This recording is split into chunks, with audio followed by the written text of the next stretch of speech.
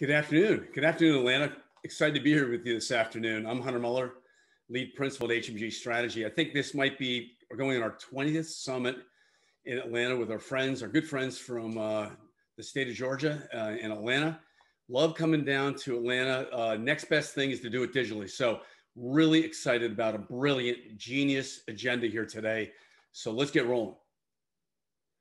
A big shout out to our partners today, Arctic Wolf, Espressive, and Rimini Street. Really appreciate your support. Without you, we couldn't do what we do. When they reach out, when the key rep reaches out to you, please take a meeting and learn for 20 or 30 minutes what they're doing uniquely different today in the enterprise, delivering value and delivering an impact. And a highlighted partner of ours, a new partner, Arctic Wolf. Arctic Wolf is an amazing company. He's raised some $200 million in their Series E round with a 1.3 billion with a B valuation. Every year, businesses continue to make a significant new investments in cyber tools, yet we still see more and more breaches in the headlines, which is so true. Arctic Wolf's mission is to end cyber risk completely. Every organization should be so effective at security operations that both the likelihood and impact of cyber attacks is minimized to the point where risk is essentially reduced to zero. The Arctic Wolf platform and concierge security team makes it fast and easy for organizations of any size to get world-class security operations that continually guard against attacks in an efficient and sustainable way.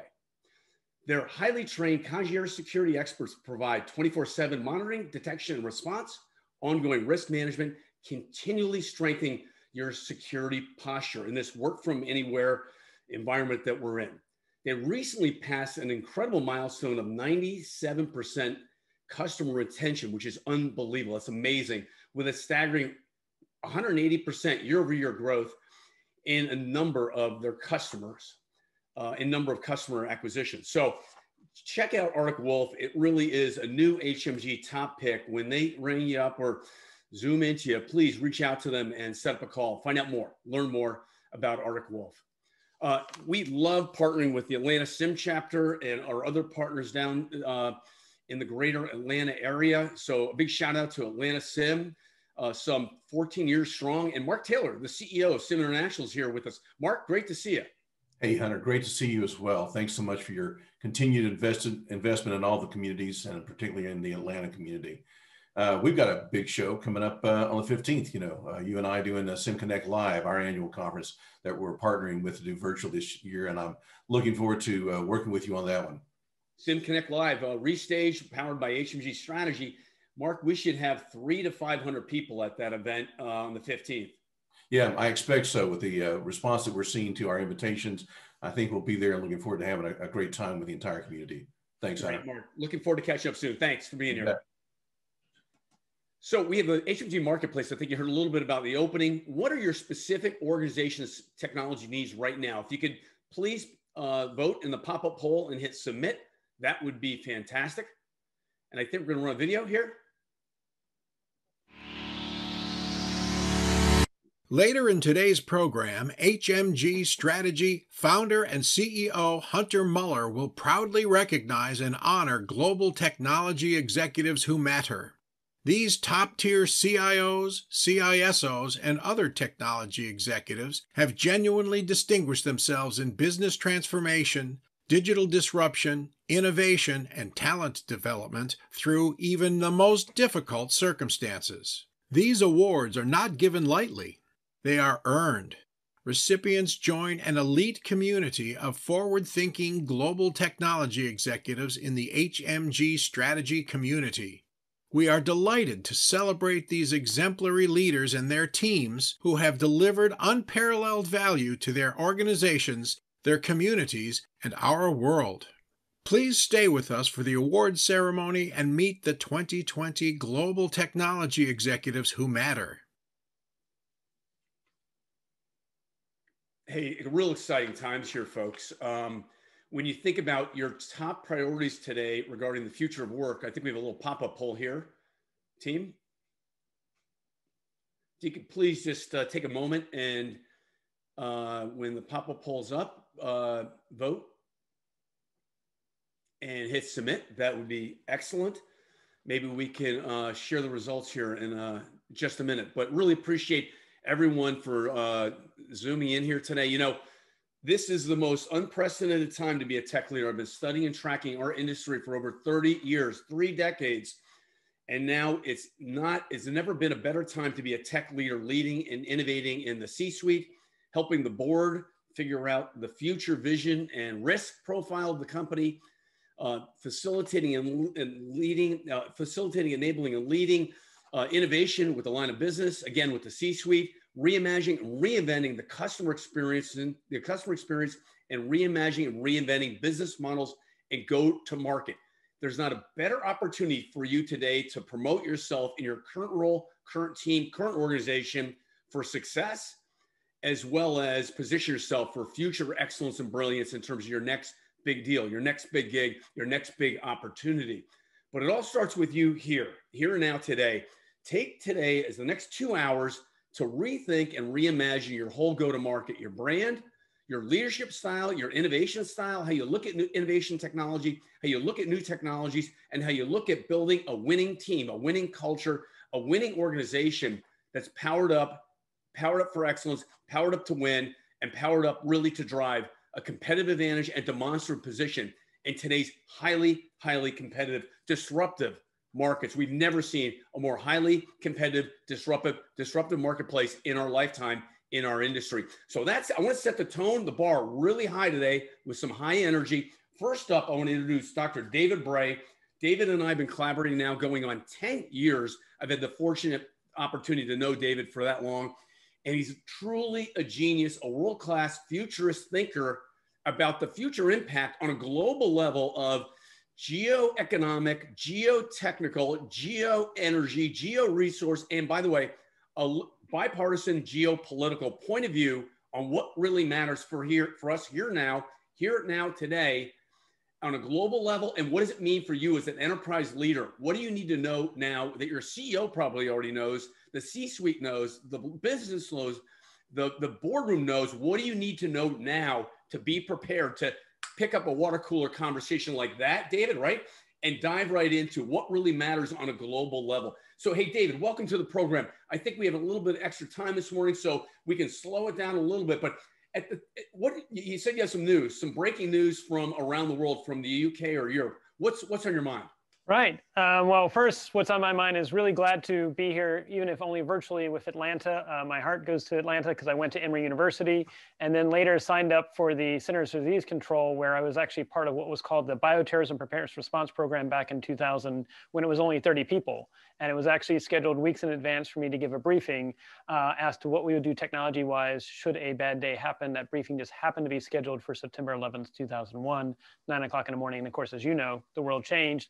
And now the world has changed again with COVID-19. So what's top of my mind is we do know that there's going to be a new incoming administration to the United States. And just this week, Europe has announced that they want to forge a data and tech alliance with the United States. Details still to be sorted out. Expect to hear more news in the next week or two. But the fact that Europe is reaching across the Atlantic, essentially, to engage the United States and think about how we can use technology and data to actually uplift our values. It's seen by a lot as a hedge against China and what China has done with Huawei and other companies such as that. It's going to be very interesting because it's going to put you and all the CIOs here in the driver's seat. And again, you may not be tracking the geopolitics of this, but if your company either does business with Europe, does business with people that are traveling from Europe, in the past, the last decade has been focusing on general data protection regulation, privacy, and there seemed to be actually increasing division between Europe and the United States. Now we're going to actually see very intentional efforts and maybe even possibly funding, both from the US side and the Europe side, to do a data and tech alliance between the two continents. Hey, David, how real is this? I mean, I know that, in fact, when you think of the regulators down in DC, that they're quote unquote pseudo regulators relative to tech, I think they kind of smile and they do the kind of a dance, and then the tech guys get back in their private jets, go back to Silicon Valley. But I do know, in fact, that the EU and their watchdog, her name escapes me right now, but she is brutally tough on US-based tech. So where does she play into this layer of net new news? Because when she levies a fine, there's a B in front of the fine. So it's billions. You're absolutely right, and that's exactly what we've been seeing over the last few years was B fines, mainly focusing on Facebook and Google, but basically any data and tech company. Salesforce actually got impacted as well. That involved data and tech, and it was mainly going after, again, general data protection regulation. And you're absolutely right. Whereas the United States, we sort of quasi-regulate. We really don't have that strong of an apparatus. Europe, their diplomacy arm is tied very tightly with their regulatory arm, and the fact now that the US and Europe are now possibly talking about, instead of being against each other, actually uniting. One, that's an opportunity, but we've got to figure out, how are we going to have our data work with Europe's data and vice versa. And two, Europe, they've just completed their elections before ours. It was about a year beforehand. They've got 5 years, and they are talking about putting multiple billions of dollars in investing in new ways of doing tech, because they see, again, and I would say where I'd be looking at as a CIO, think about telco, thinking about 5G gear, thinking about new ways of doing encryption or actually making sure your data is kept safe. These are all things that, again, are focusing on, we see what China's doing and how that's disrupting things.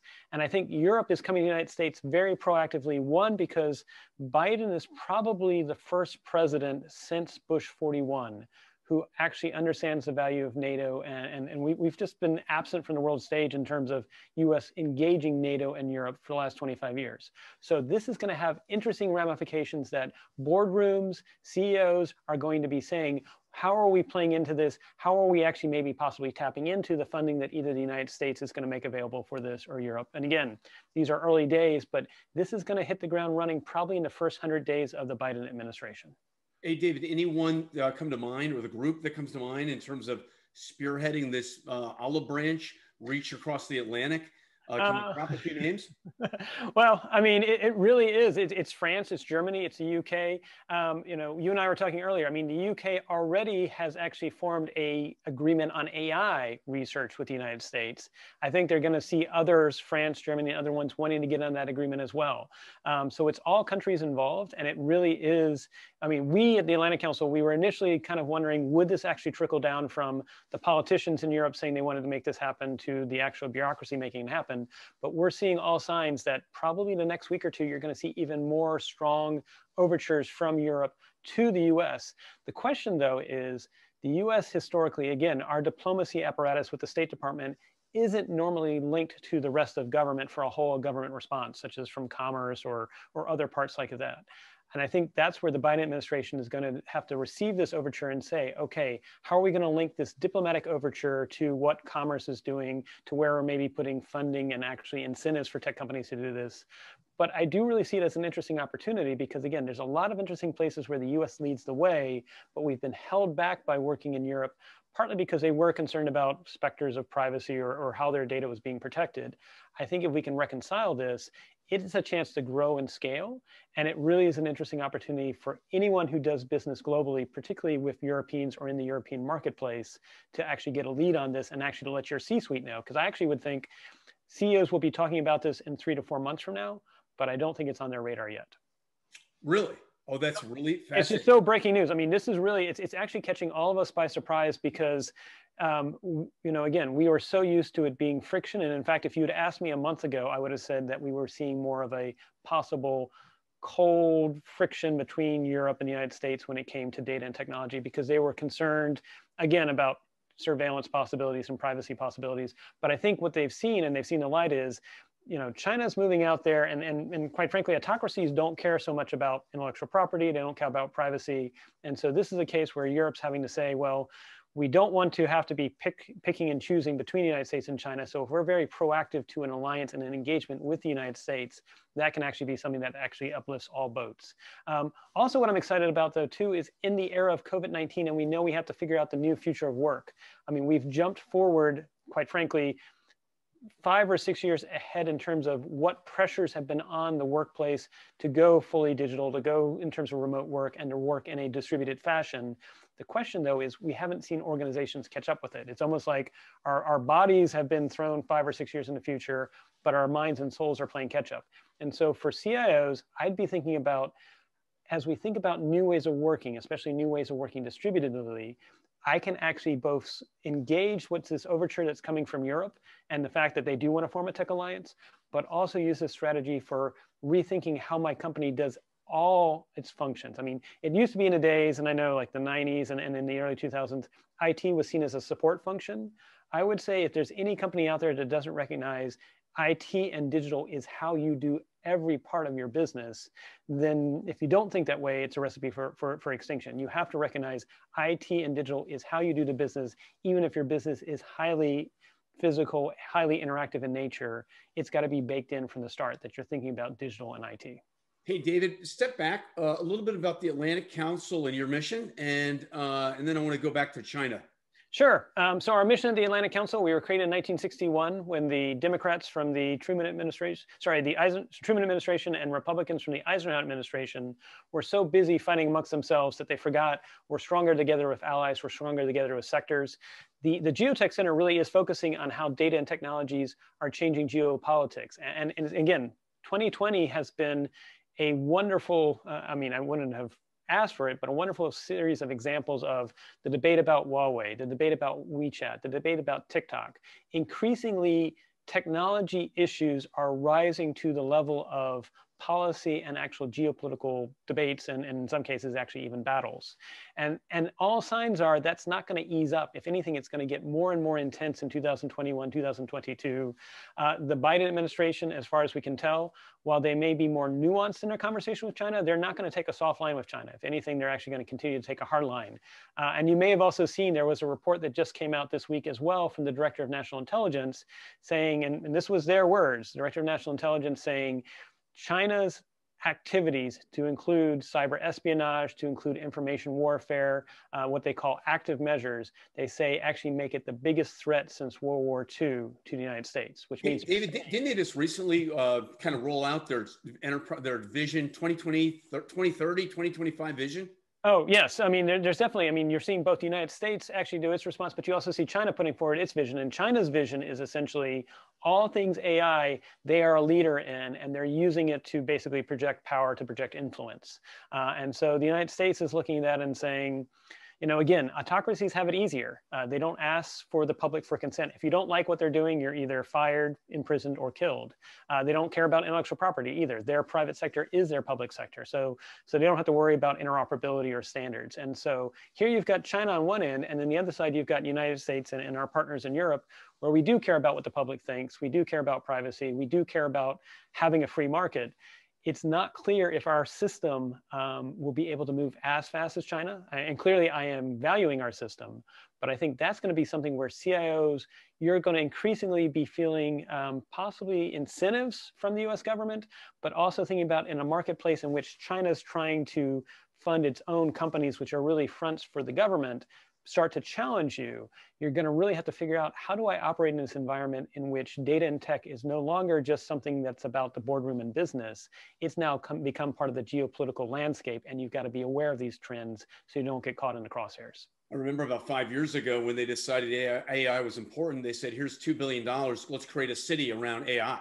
Oh yeah, I mean, and that's again, autocracies, they just go and do it. Like, whereas we'll take time to debate, it'll take time for Congress to do it, and then you got to appropriate the money. And by that time you're looking, you're watching, it's like 3.5, 4 years from now. And so it's not clear that what I would call our OODA loop, our orient, observe, decision, and act loop. And as you repeat that OODA loop, if the OODA loops for open societies like ours are as fast as more autocratic societies. And I think that's really going to be the question of the next decade, which is why, again, CIOs might typically say, I don't get involved in geopolitics. Well, you may say that, but data and tech is increasingly going to get involved in what your organization and your company are doing. All right, so then where should CIOs go to get more information around this? Because you can't probably get this from Gartner or Forrester, the Big Four, McKinsey. No. I mean, they're all kind of like selling their own FUD.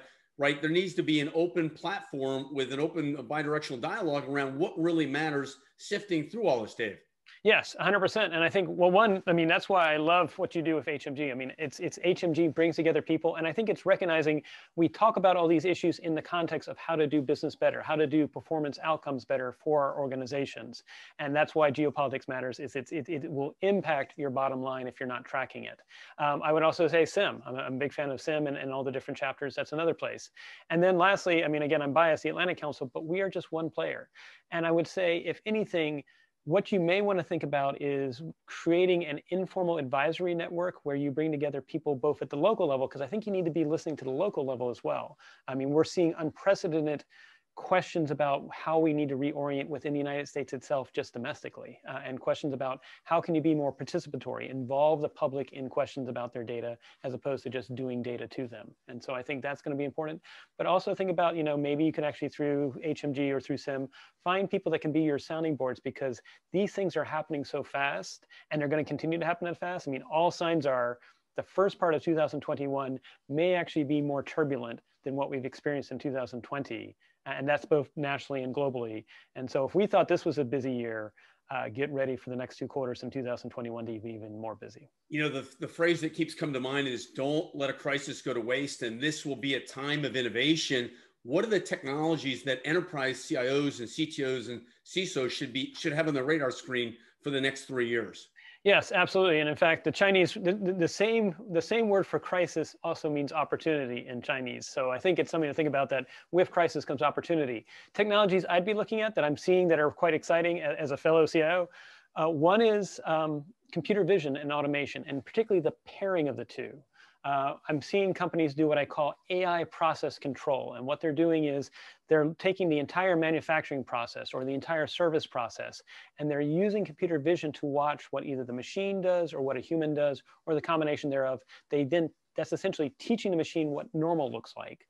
And then later, when someone actually goes and actually does it, the machine can actually watch, and they can say, oh, well, you went too far this way, or that was out of kilter. Or it can actually alert you and say, I've been watching your manufacturing process and it's been behaving normally up until the last 2 hours, and then something seems wrong. Maybe it's a hardware issue, a software issue, or maybe someone's actively trying to actually disrupt something. And the nice thing about pairing this with humans and machines is, as we all know, a lot of cases, some people are in lockdown. COVID-19 has actually forced us to actually work from home. You can do the same process, and things that used to require centralized production can now be done decentrally. But by combining computer vision with some parts of automation, or even just monitoring of quality control, you can have the appearance of centralized quality control, even though you're doing things distributively. So I would watch that. The other thing I would also say, again, what COVID-19 does is it's propelled us forward 5 or 6 years ahead of where we normally would have been. Additive manufacturing, as we all know, there's been a lot of interest in terms of using additive manufacturing for masks, for ventilators. That technology is actually leapfrog ahead as well. And so where in the past you might have had to source your parts from halfway over the seas and then wait for them to ship to you, increasingly I'm seeing companies actually print their parts that they need, so that if something breaks down, you're not waiting for something to come from overseas, you're doing it locally. So those are the optimistic technologies. The other thing that I would also say that we need to be tracking is no longer is cybersecurity about making sure your hardware and software are secure. That's still very important. But I've been having conversations with CISOs nationally, and they're saying, a lot of them have been saying in the last 2 years, whereas their jobs used to be 90% cybersecurity, 10% dealing with misinformation, disinformation. Now their jobs are 90% dealing with misinformation, disinformation, 10% with cybersecurity. And I would ask for CIOs and CISOs and anyone in a company, who is on first if your company experiences a misinformation attack?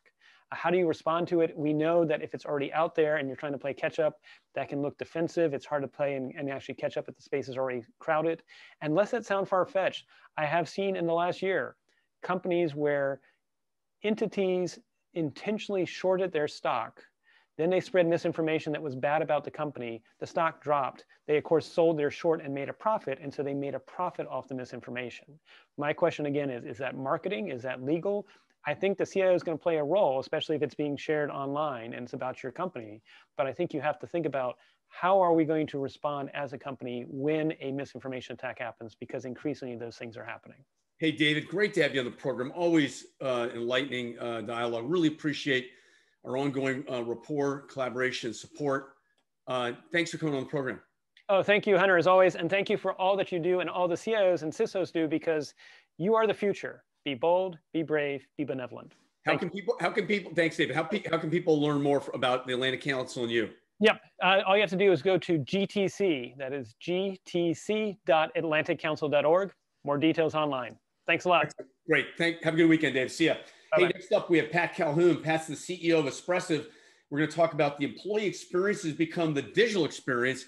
Hey, Pat, great to see you. Yeah, it's great meeting you again, Hunter. Where are you coming in from? Actually, right now I'm in Asia. Are you really? Yeah, I am. Yeah. Oh, So it's fascinating. What time of the morning is it there? 2:30 in the morning. Wow. Wow. You're wide awake. God bless There you go. That's yeah, great. That's what coffee does to me. Hey, Pat, you're an amazing entrepreneur and a founder of a really cool AI company. When you think about the pandemic transforming the employee experience into a digital experience, what does that mean to you and your company at Espressive?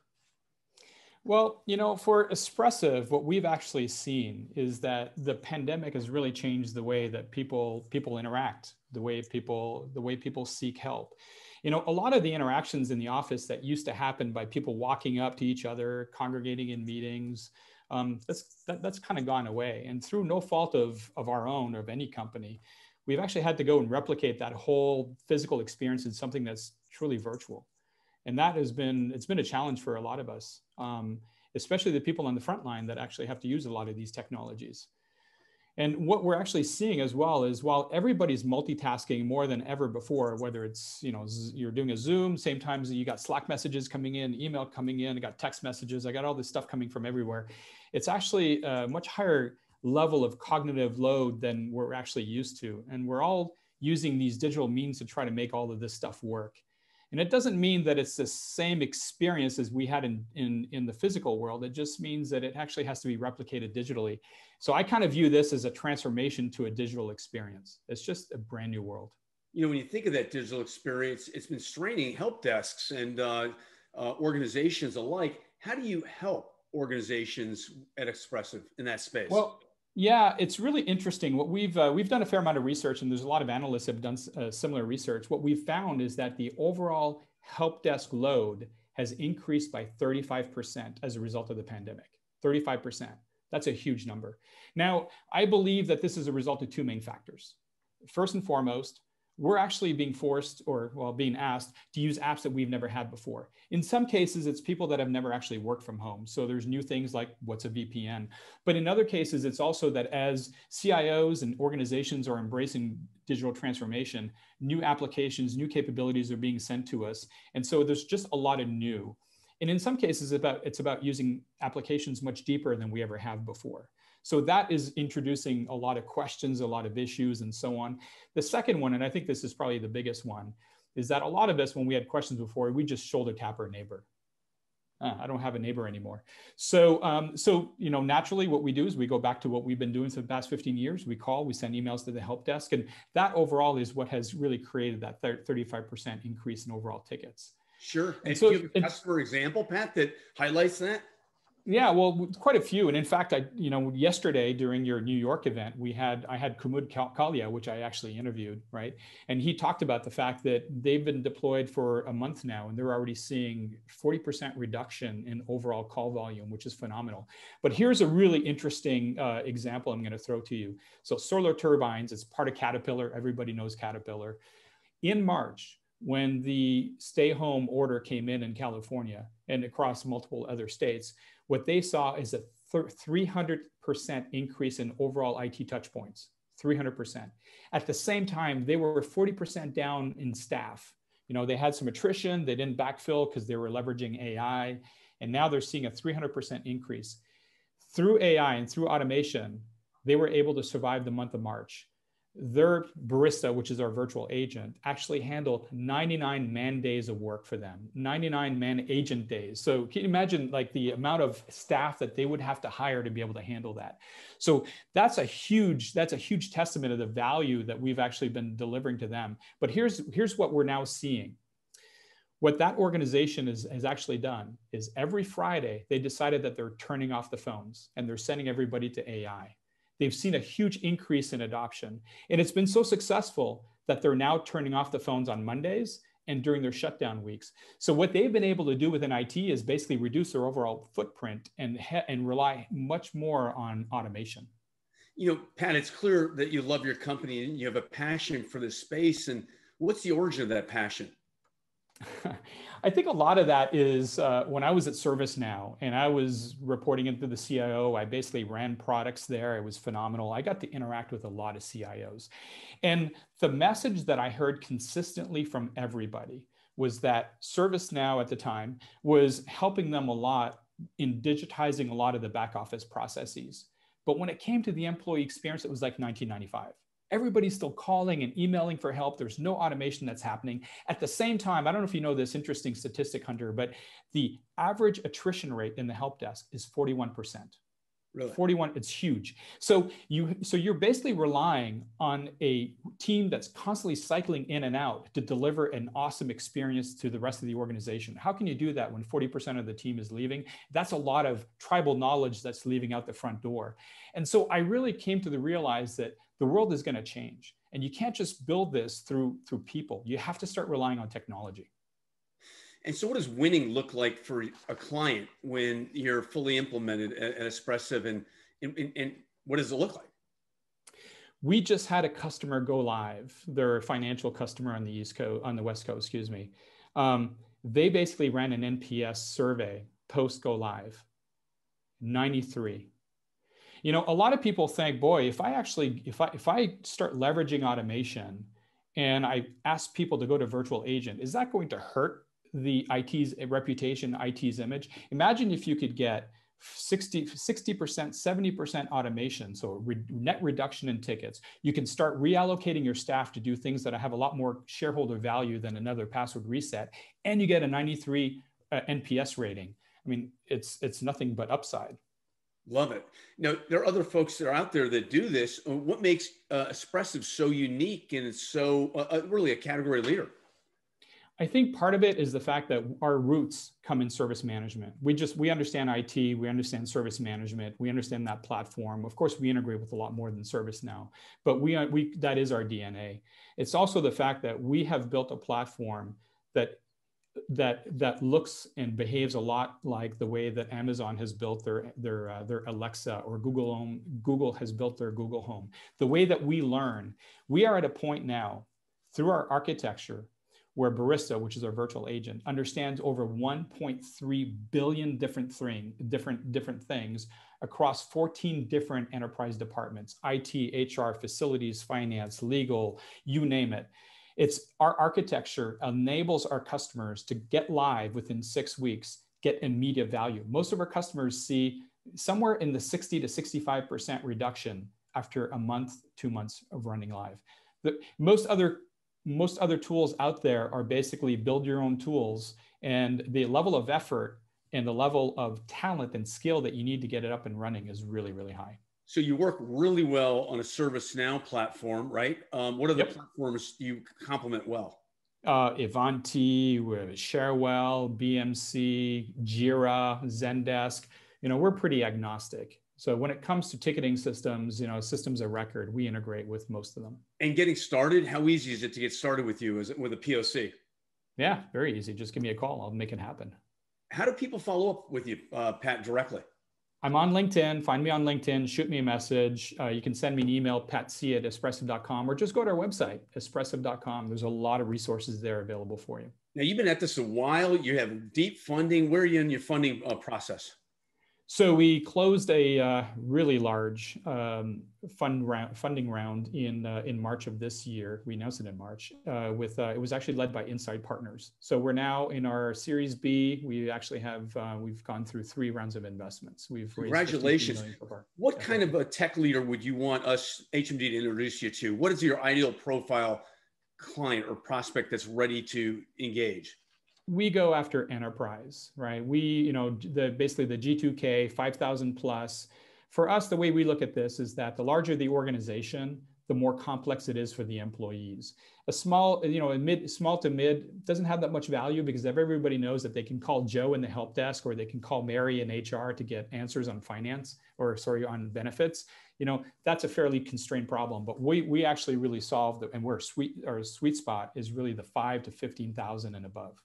Excellent. Hey, Pat, great to see you. Thanks for coming in. Really, truly a global event here, coming in from Asia. What country? Well, I'm in the country that we were just talking about a moment ago, and it's not because I do business with China. I just happen to be here because my wife's from here, and we just had to come here for a quick trip. Gotcha. Take care, be safe, and looking forward to seeing you again stateside. Cool. Thanks. All right. Thanks, bye. Pat. Hey, next up, we have Dr. Kenneth Russell, is the CIO at Huron Biotech.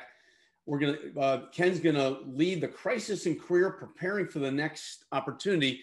And all my friends are coming in from all over the world. Great to see you all. Great seeing you. Great seeing you. Good afternoon, Atlanta. Great to be back with you again. As Hunter said, this is the Crisis and Career Preparing for the Next Opportunity session. I'm Ken Russell. I'm the Chief Innovation Officer for Curran Biotech, but I'm also a member of the Charlotte SIM chapter, where I'm also one of the founders of the chapter and a former president. So really happy to be involved with HMG and SIM International.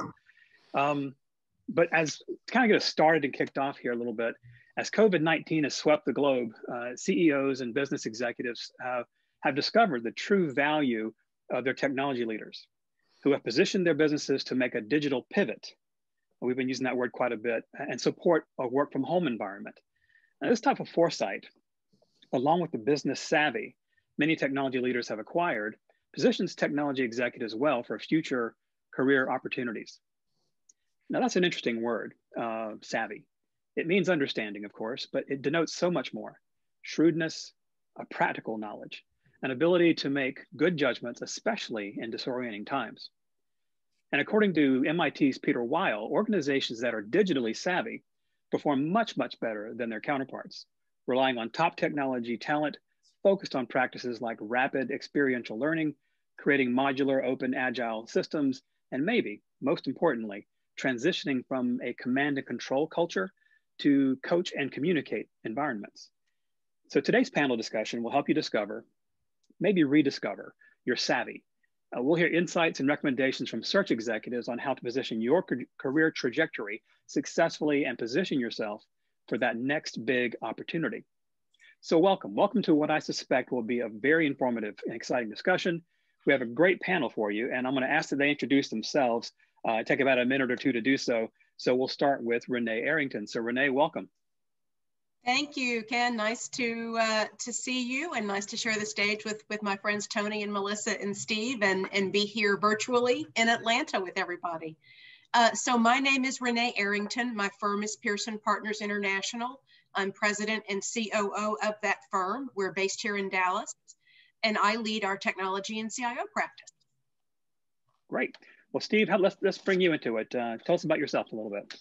Absolutely. Great to be here. Good to see you, Ken, as well as the rest of the panel. I'm Steve Kendrick, president of KER Partners.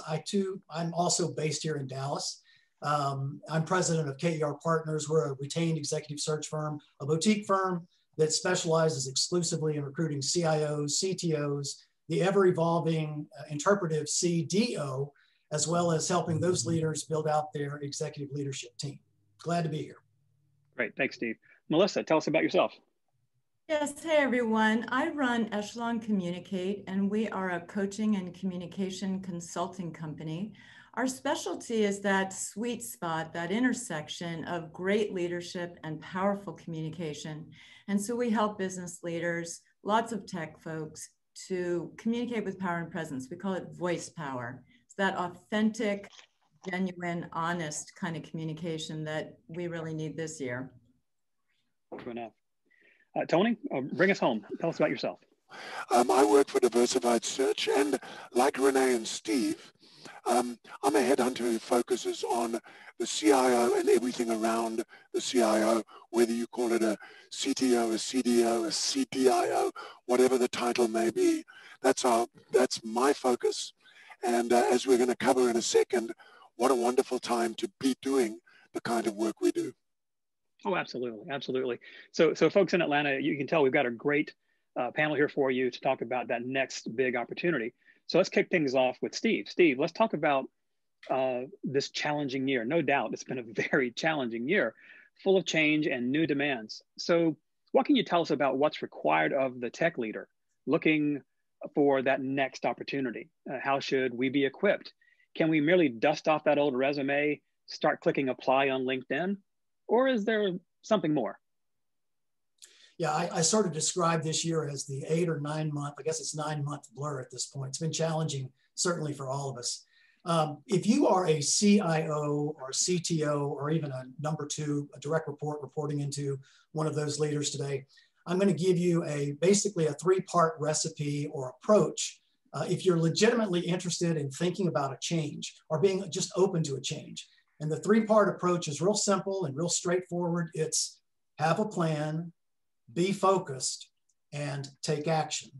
Have a plan, be focused, take action. Let's talk about all three of those. Having a plan is nothing more than making the decision that you're open for a change and committing what's going to be necessary for you to fulfill that, to put yourself in play discreetly, albeit. And so think about, again, the time that it's going to be required to do that. It's going to require your commitment. In this same area, think about what are the drivers. Spend some time thinking about what would be the drivers for you to consider a change. Is it to go to a different industry? It's not just going to another company per se, but going to another industry, maybe where you can apply your most recent experience and be an impactful leader. This might even allow an opportunity for you to legitimately write these down. You know, what would cause me to legitimately entertain being open to a change? Secondly, be focused. Don't approach this in any sort of scattershot approach, but think about it in the context, again, of are there other companies or industry segments that you can pursue that you can, of your aggregate experience to date in your career, that you can apply that experience and do two things. Number one, be impactful, given that experience that you currently have or you may have gained over the last 3 or 4 years, but also bear in mind when you take that to another environment, into an environment where you can continue to professionally grow and develop. And then finally, take action. You know, where do you start? You know it's coming. And that is this notion of it's going to require you to take the time, everyone has to do it, sit down, refresh your resume.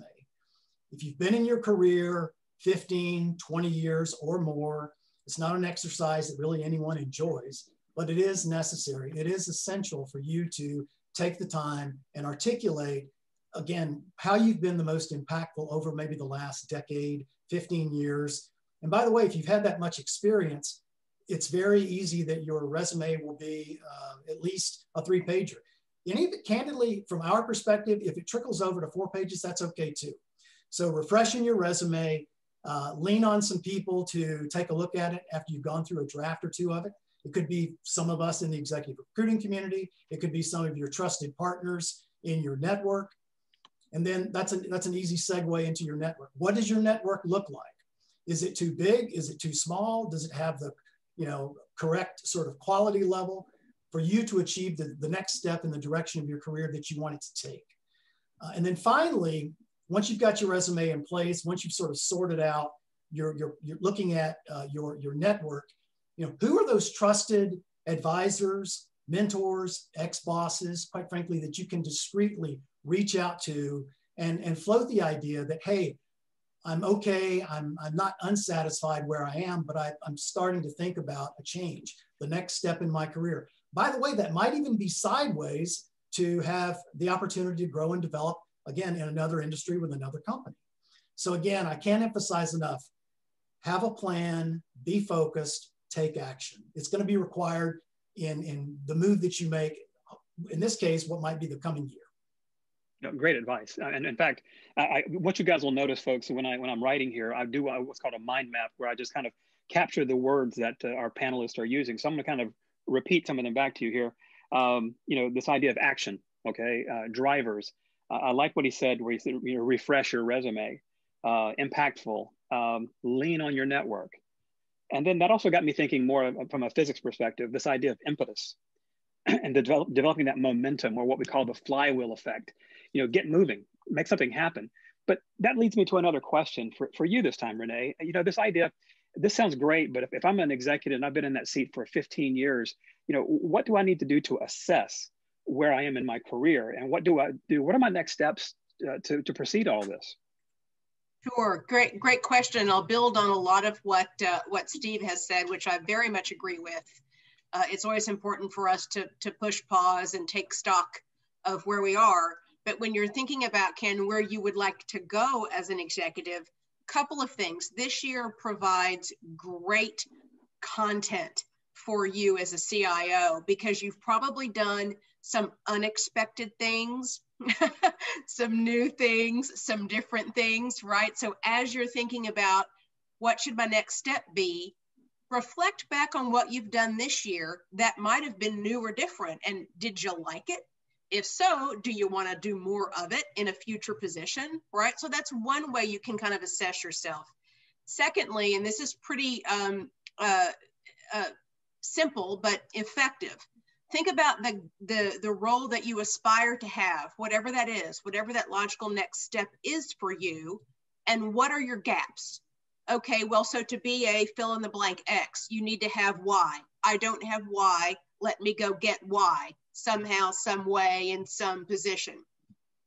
You can also think about what you've done maybe 3 or 4 positions ago, and it was at a smaller scale, and you might have really loved it.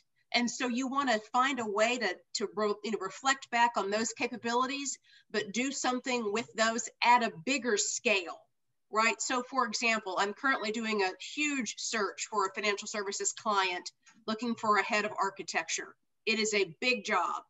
And, you know, if one's not been in an architecture role in the last 5 years, but you did it earlier in your career at a smaller scale, that's an example of something you might want to reboot in yourself and do in a different environment or industry, as Steve said, or different setting, right? So that's another way you can kind of assess what you like. And then maybe the last way, challenge yourself with this question.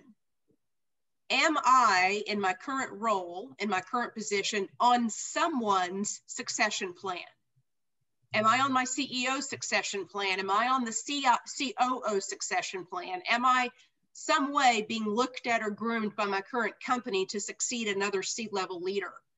And that's another way, again, just, you know, grist for the intellectual mill to get yourself thinking about you and your career and where you are today and where you'd like to go. That's really fantastic, especially those last couple of things. This idea of having the where am I, if I'm there at all anymore? I mean, I think we all make assumptions that we're part of the succession plan, but maybe after this year, maybe not. But it's a good point. So this idea, the words that I wrote down, this idea of being able to take the time to push pause and really think about and reflect on your career. And again, I loved your line about great unexpected content this year, because again, as horrible as it's been, it's just really great that you've got this extra content. The concept you said about doing a gap analysis, the ability to reboot. I love that. I love the imagery there. And then this idea of rediscovering your talents from the past, hidden or otherwise. You know, this idea you can tap into your leadership traits. And this is where I've got to bring Tony in. So Tony, I love your thought process on this idea of the changing leadership agenda, this idea of openness, unlocking the human power and potential. What leadership traits have emerged to you as being important, and how has that changed in light of the COVID-19?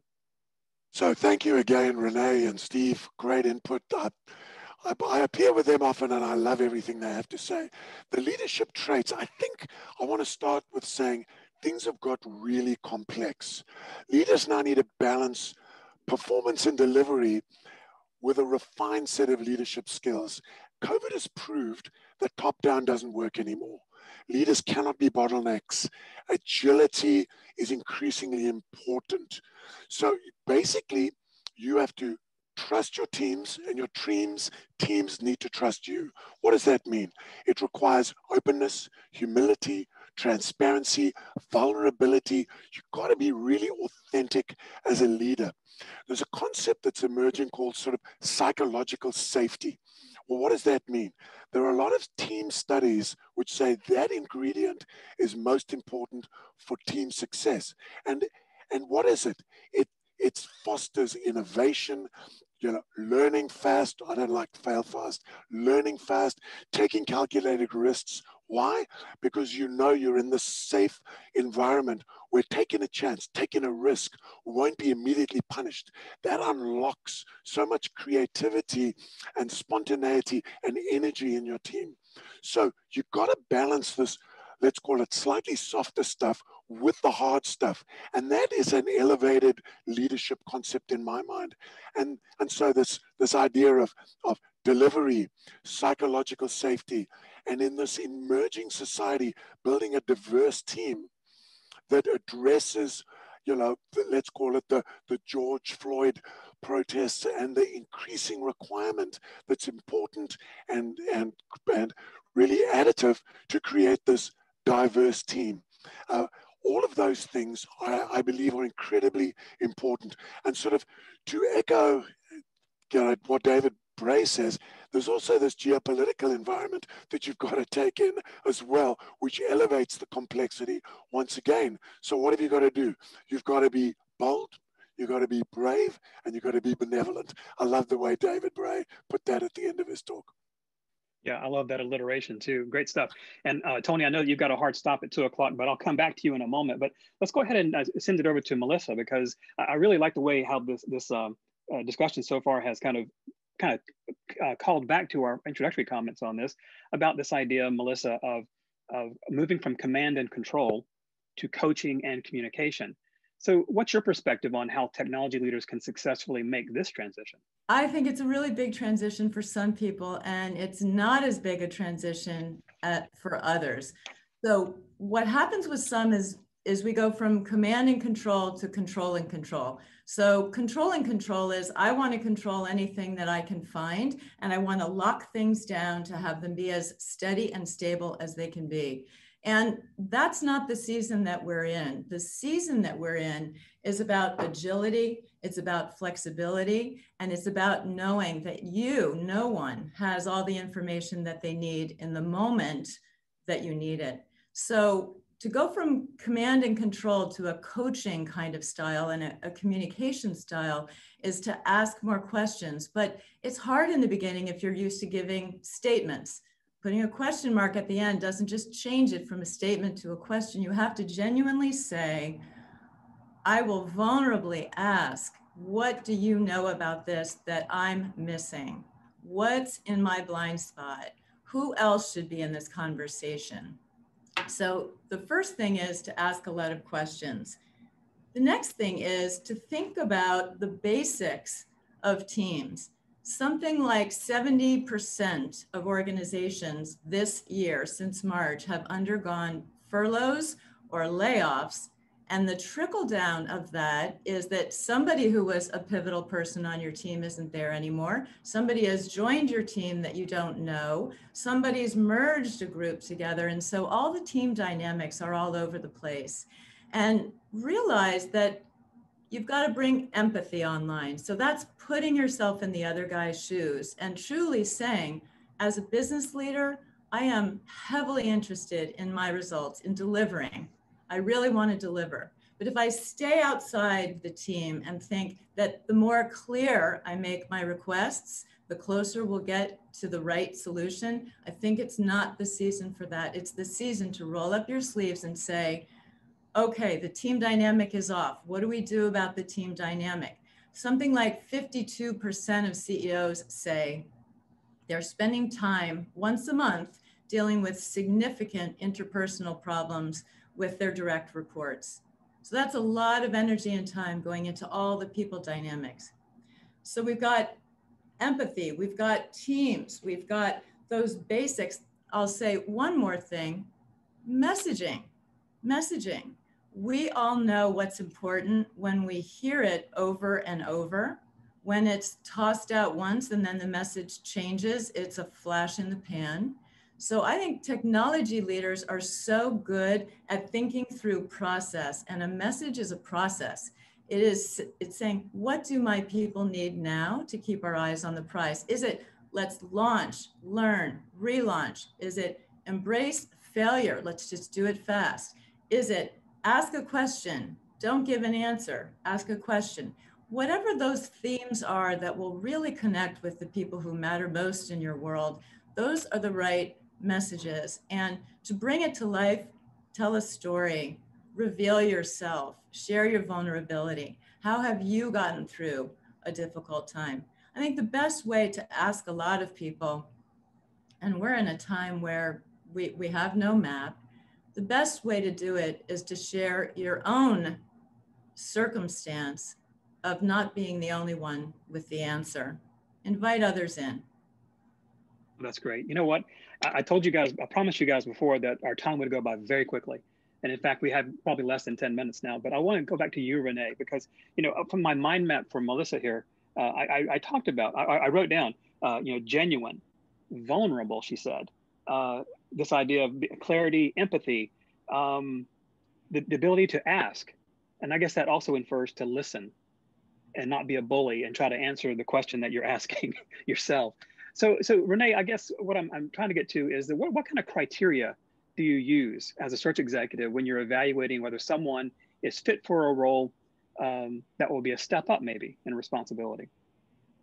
Good question. Good question. And I think the most important thing in any situation when you're serving a client is to know your client's culture, particularly when it's a step-up role, right? Because a candidate, an individual may not check every box in terms of the qualifications if they're going to be stepping into that position.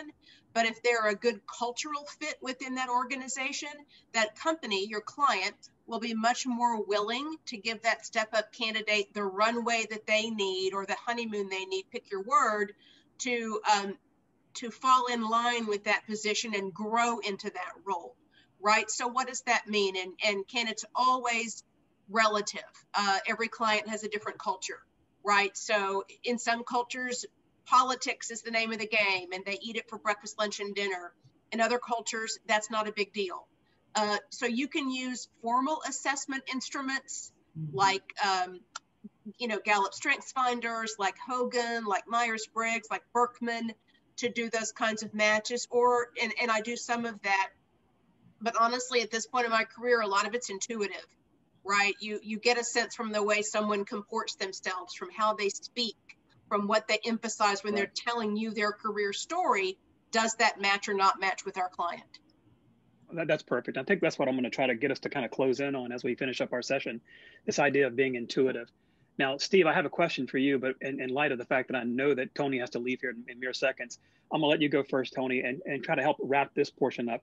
We talked about being intuitive, as Renee says, but you also talk about, you have an intuition as well about themes that have emerged for your clients. Can you tell us a bit about what your intuition says about what's going on? Are you talking about, my clients are just figuring out the data and IT is what is saving their companies. I think if I was to, that's what everyone's figured out. The question that Renee was addressing is, how do you know if people are ready for promotion? Absolutely, yeah.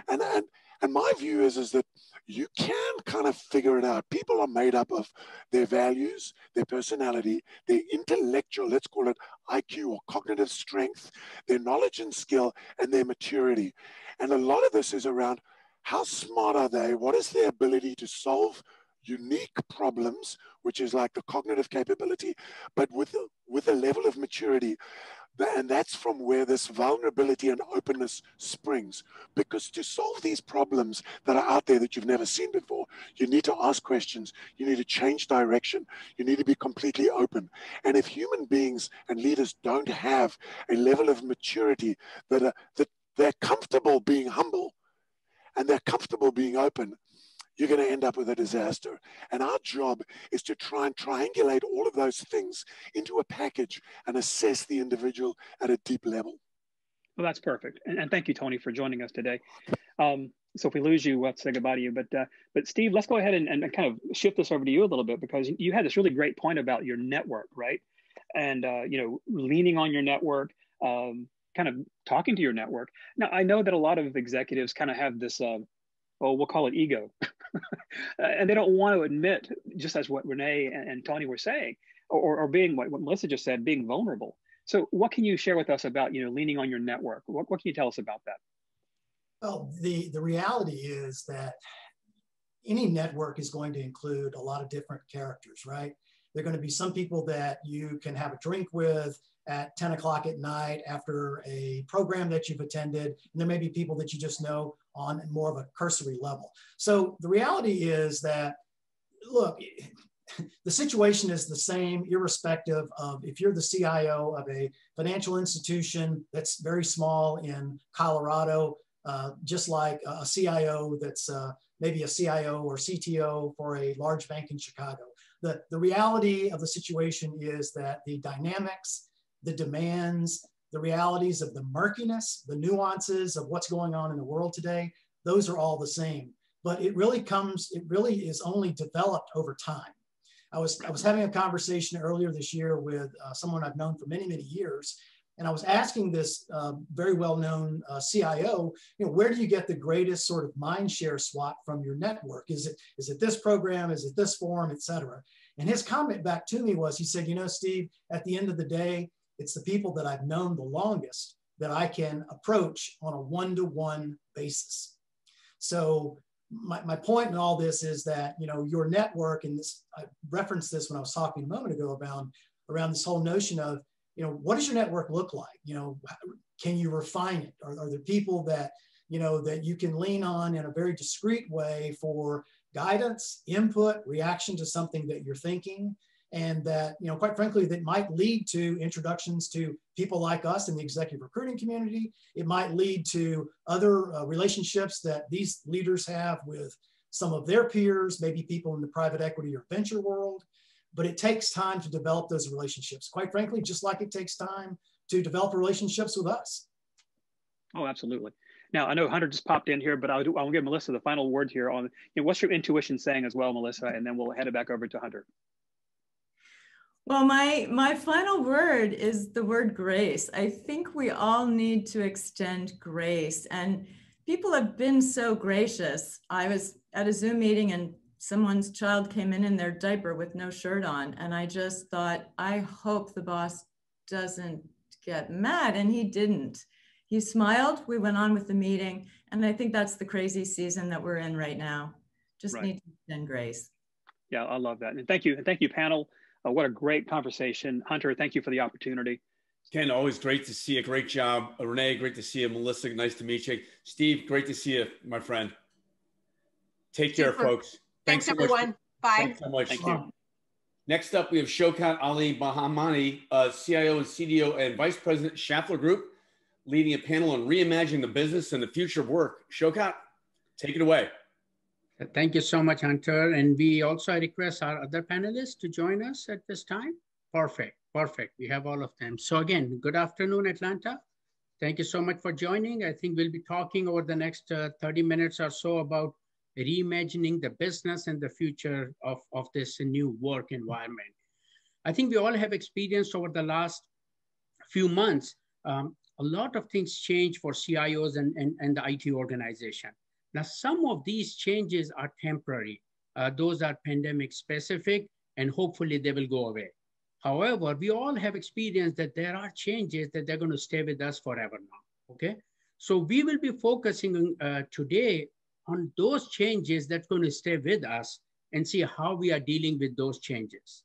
So to start with that, I'm Shoukat Ali Bhamani from Schaeffler Group, about $4 billion manufacturing company of automotive and industrial products. And I would like to have my other panelists to introduce themselves, their name and their position and what industry and company they belong to. Starting with Jay, welcome. Shoukat, good to see you, my friend. How are you? I'm fine. How are you doing, Jay? I'm good, buddy. I'm good. Thank you. I am Jay Farrow. As of last week, the former CIO for the Quick Creek companies, and soon to be the CIO of a company to be named in the not too distant future, which I'll share as soon as I can. But I was able to find my successor at the Quick Creek companies and hand off to him. And after a terrific run that I'm very thankful for, but onward and upward, as they say. Perfect. Rafael? Hi, thank you. Thank you, Shoukat. It's good to be here with Jay and Craig. And I want to thank also Hunter and the sponsors because this is a great forum. I am the Chief Information Officer for Fell Entertainment, and we are the largest producer and of touring of live entertainment. And happy to be here to discuss these topics. Okay. And Craig? Hey guys, and greetings to Atlanta and to my fellow panelists. I'm Craig Mackrath. I'm the Senior Vice President responsible for global support here at Rimini Street, and we provide a replacement for the support services from Oracle, SAP, Microsoft, IBM, and other companies. And my responsibilities are to drive that the global team that delivers the support day to day for our customers. So we're great to be on the panel and get a chance to connect with everyone today. And a quick plug, I am a 3-time customer of Rimini Street. So I'm just going to say that right now. Thanks, Jay. It's great to have you. Okay, so we'll proceed, but before that, Raphael, just one comment. If you could somehow get a little closer to the microphone so we could have the good audience could have the good experience. Okay. Moving forward, so I think we talked about those changes, the permanent changes. So the first thing, if you could share with you, what has changed in your business or with your customer engagement? What has changed permanently? Raphael, want to take this one? Well, I mean, it's a little difficult to realize how many of the changes will become permanent. But as you can imagine, in our business, we look at cities. I mean, we tour our events from cities to cities. So we follow a lot of the challenges that the MLB, that the NFL, and any of the other leagues have. And we're basically keeping a very, very close ear as to what some of those changes. Right now, we're dealing with physical distance changes. We're dealing with contactless changes in terms of the merchandise sales. And then when we look at as the upcoming vaccine will come out, we've already seen a lot of movement in the industry talking about how do you validate with some of the platforms that are used today in airports, how do you validate that the guests that come to our events have actually taken the vaccine or have had actually negative results? So we still don't know. We know for sure that the contactless, for example, that improves the experience of the consumer, those changes will come and stay because as you see in supermarkets, delivery, once you get the convenience of some of these things that you don't have to wait in line, they're going to stay. Some of the others are going to depend on how the cities, the jurisdictions, and some of the other agencies that control, how many people we can put in our events, where do they end up? Okay, okay. Jay, what about you? What do you see? Again, you are in transition, but I think you have a lot of experience in different organizations and industries. So what do you see changing permanently? Well, I think, I think options will remain permanent, right? I mean, I think there'll be what I mean by that is that, look, I think there's going to be a backlash once we all feel safe and once the quote pandemic is over. I think there's going to be a hunger for that human interaction and to all come together, go to a sporting event, go to a restaurant, get together as family, that kind of thing. But the reality is some of it, whether it's to Raphael's point, the convenience of ordering online, the convenience of curbside pickup, those types of things, I think will continue to stay. I think we've proven out distance learning can work very, very well. Although if you were my son, they think it stinks because they enjoy human interaction and they like actually going to class. But, for me, I think options will stay. I mean, and I think companies will know that they can do both. Companies will continue to make both options, I think, available based on, what their customers want. So I think that is here to, those are here to stay.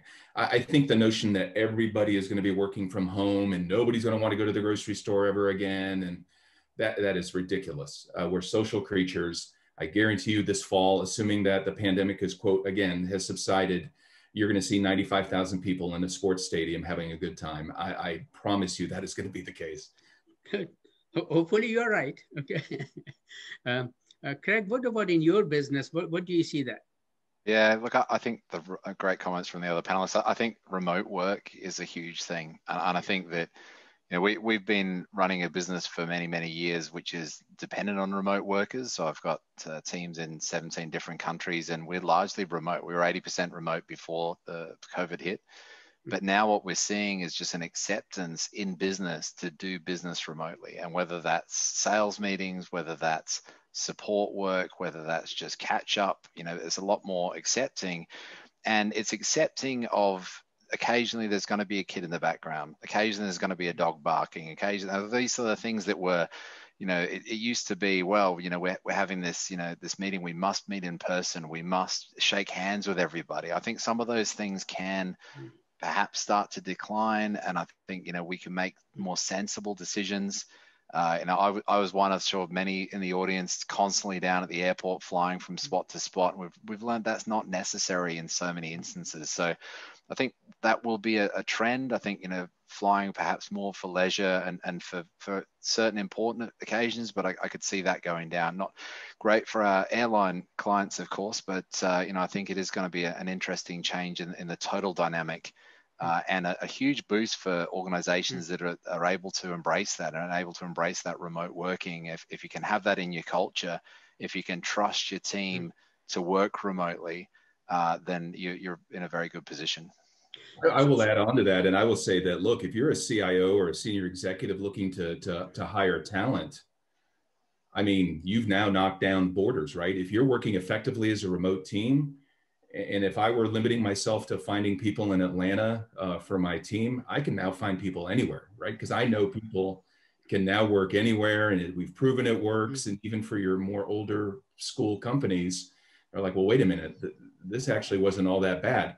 So I can now look for talent in markets that I never looked for before, because I know I'm capable of managing remote teams. So it's, I think, a huge benefit. I think Craig's spot on. I think, well, it'll cause us to really evaluate whether or not I need to hop on a plane just for a dinner or for a meet and greet or something like that. Yeah. So what about in the core business, like in your sales, in sales channels, in supply chain, in your production, manufacturing, whatever business you are in? Have you seen any permanent change in those core business segments? Well, it's real hard to make product when you're not at the factory, right? So, I mean, I feel like, when you're building, putting concrete in bags or making building materials or putting, all of those types of things, I can't do that virtually. Yeah. So it was up to us to create safe environments for our employees and make sure that we really manage their health and our customers' health first and foremost. But there are some things that just can't be virtualized. So that was really tough in the manufacturing space. So then let's put ourselves back in our CIO roles. So as a CIO, what one best thing you have done so far to support one of those permanent changes? If anyone wants to take a lead on this. I'll take that, Shoukat. From our perspective, first of all, enabling the mobile workforce, it's very big. Our production starts when we recruit performers in our theatrical. And it used to be that everybody comes to one location. So, we've been improving how we do that. Also, in how do we manage our merchandise sales? Right now, in some of our shows, you can actually buy the merchandise ahead of time while you're sitting at home the day before, and you come to our shows and you go to a designated place and you get the merchandise that you order. So all those things we managed to do rather quickly with good partners. I think that's a good example. So I think also in our automotive aftermarket sector, we did an excellent exhibition, which we normally do in person, or this time it was all done remotely. And there was a great success, a lot of interest from our customers. And so now we could even go into more of these as compared to before, where you had to have the logistics and time and the cost involved, versus these are more effective and much more timely. Good point, And if I can add one more thing, we see a direct impact of marketing when the tools are such that people actually are buying before the event. A simple message to the people that have already registered into our events, within hours, we see the actual sales coming up. So it's kind of like an immediate perception of how successful your programs are. Okay. So Craig or Jay, any comment? I'd just add to that. So we provide support to a lot of essential service providers, whether it's hospitals, manufacturers of PPE equipment and other things. And what we've seen is people changing to be able to keep doing business during this time. It's extremely difficult. It's under very high pressure. A lot of the health providers that we've been working with have seen a big transformation to telemedicine, and part of that is that cultural change. I think Jay touched on it before. There are some things you just can't do remotely. Even the things you do remotely, people are doing differently. So I was having a conversation the other day with a healthcare provider who was talking about the percentage of telemedicine and how much that's increased, and training doctors to use technical equipment in a way that they haven't been doing that before. And IT is doing that. IT is absolutely right there in the front lines, making that happen. And where IT might have been a little bit behind the scenes, working on things that maybe weren't making the headlines, now it's enabling that business to continue and in some instances really to surge. Jay, any thoughts? Yeah, no, I think all that's spot on. I think IT now has been thrust into the spotlight, and I hope for good reason. I'm sure we've all heard cases where it was for bad reason during all of this, because IT failed to respond and wasn't prepared. Not that we all thought a pandemic was coming, but wasn't able to pivot very quickly. But for the most part, I think most companies have pivoted well. So IT is now in the spotlight. It's up to the CIO or IT leaders to keep it and stay there and not make everything about IT. That's not what I'm talking about. But to be seen as a proactive business leader that really is a business leader first and in a technologist second. And to Craig's point, we were an essential service. So for us, when you're sending all these people home, whether they're sales, regional managers, all these folks who normally were in a corporate office, and giving them visibility into real-time analytics, giving them visibility into collaborative tools and everything that they can do their job where they don't have to physically get out and go to a plant or go see a customer.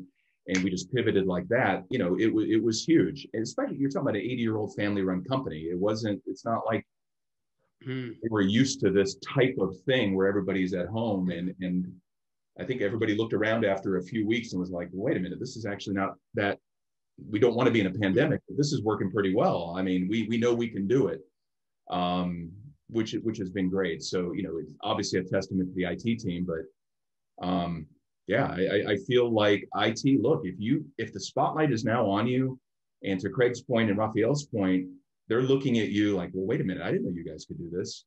But continue to drive, to bring those solutions forward and stay there. So while we continue our discussion, I may ask Nikki if they could put one of our poll questions out there. So next is that any one of you could share one success or example that you or your team have done to support one of those permanent changes. You know, if you implemented any solution, infrastructure, organizational change, any success story you want to share?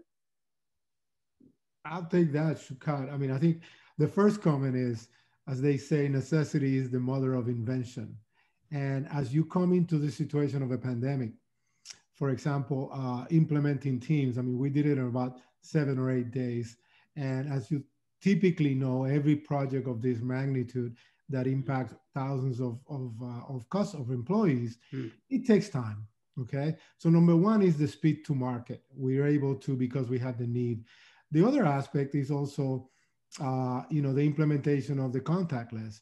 As I've been involved with a number of retail implementations, and again, because we are in a situation where we are, the resistance to change or the willingness to come in and immediately work aggressively to make an implementation, realizing that it will not be perfect, but that we will work together in making sure that the tool satisfies the needs and the ROI, I think has been for us unprecedented. That's good. That's good. And in our example, so we had implemented Microsoft Teams a year or 2 years ago, and people were still using Skype. So in January of this year, we had about only 2,000 meetings were established through Microsoft Teams in January. And in October, 45,000 meetings were established in Teams. So the people realized the Teams as a collaborative platform. And I think, again, in your example, yeah. So I think, again, the next question may help us, you know, to maybe answer this question. Did the pandemic help you expedite your journey? Jay, what about you in your example? Fired like a rocket. Yeah, we were already moving at light speed, but yeah, all this did was pour gasoline on it, Shoukat. I mean, it really, you know, it showed where we had done really well and where we had made really good investments and decisions, but it also showed some opportunities where we had maybe not deprioritized, but put things second, third, where we really needed to kind of ratchet those up, primarily around paper-based processes and multiple handoffs and not leveraging RPA and a few of the other things. And it wasn't super critical in that, like, it broke everything, but it really just said, now look, we have a huge opportunity, and the light went on for the business and kind of saw, okay, if we do make some of these investments, these pain points and these friction points go away. So yeah, it absolutely poured gasoline on it for us. Yeah, so do you have any example where, for example, if your organization have now used more AI or RPAs or or other maybe other those digital solutions to maybe digitize your other operations? Yeah, absolutely. For us, it was IoT. You know, it was putting in sensors in our plants. Now, if you imagine you have hundreds of plants across North and South America, and you're making all of these, you know, different products with all these different business lines. You have equipment that has built-in sensors that can tell you, you know, that can give you vibration information and all of these. But we weren't on a holistic way looking at all of that, pulling it into a central area, learning from all of our different plants. And we were still bound by manual processes around temperature, vibration, all types of sounds and everything. And so we partnered with an IoT company as a proof of concept and said, and we took maybe the top 5 to 10 manual processes where it was, hey, Shoukat's going to go out 3 times a day into this warehouse, look at a thermometer, a physical thermometer, write it down on a pad, come back, enter it into a system, and have nobody look at it. Yeah. And I'm like, I can put $100 industrial strength sensor in there and collect that information every second in real time and give a dashboard. And whether it's noise on an equipment and knowing it's going to fail before it actually fails, it's vibration detection, so I can understand that I need to take a piece of equipment offline before it actually dies, so that I don't ruin production and we end up with an unexplained or an outage that we didn't know was coming. Huge dollar capabilities. And so for us, we looked at that and said, there is no way that we shouldn't be making these investments. I can share. So question for Craig. So we saw the survey, 86% of our audience said that yes, this unfortunate pandemic situation has helped us to expedite digitalization. But to my surprise, the other 14% did not. Do you have any suggestion for those, how they can take advantage of this situation to move forward in this direction? Well, you know, I think alignment of IT spend to the business has always been important. And I think the most successful IT teams have always known that. And you get the most accomplished from your IT strategy when the spend helps improve the bottom line, increase the clients, improve retention, profitability. But now you may have thought that you were going to spend that budget on something like new features or some other change. But now when you've got a situation where there are layoffs, where customers aren't paying their bills, or customers are disappearing completely, a customer that you thought you could always rely upon, they're out of business. Your offices are empty. Employees that remain with you are now 100% remote. So your priorities have to change. The good news, though, is that IT absolutely can be part of that solution. So whether it's security, IoT is a great one, enabling 5G. These are things that can deliver that return to the bottom line. And you can do so actually with surprisingly low cost. You need to end the unnecessary projects and focus on those projects that really make a big difference, a notable difference to the business. I think that IoT example is a great one. I think a lot of people have got some 5G initiatives that they want to get their hands around now. For us, it was AI, and as you deploy that money to where it counts, that's when it really makes a big difference. I think that's a good suggestion, Craig. That's good. So we'll go to our third question, polling question, but let me ask Raphael this. So we are also let me get this out of my screen. So Raphael, we are also talking about partners in this situation. So with this change, we can't do it by ourselves. So we have to rely on our partners. Have you seen any change in the way you have to now work with your partners, or how could you take advantage of their skills and abilities to move forward with this? Absolutely. I mean, I think we've seen a significant increase in cooperation, not only with partners that can bring solutions to you, but in some cases, even competing entertainment models. In our business, for example, we're very close to the venues, or we're very close to the leagues, and the amount of sharing and cooperation that has taken place, because we're all dealing with the same issue. And if one part of our business is successful, take sports, we're all going to be successful. We're playing on the same stadium. So, there's a lot of cooperation there. And it's a lot of cooperation on people that are bringing solutions to the market. We've seen agility, we've seen speed to market increase. And we also seen the acceptance of the consumer. That's the other thing that, from an IT perspective, we look at 2 dimensions, right? The systems that we build for our people, our employees, but also the systems that we use to interact with our consumer.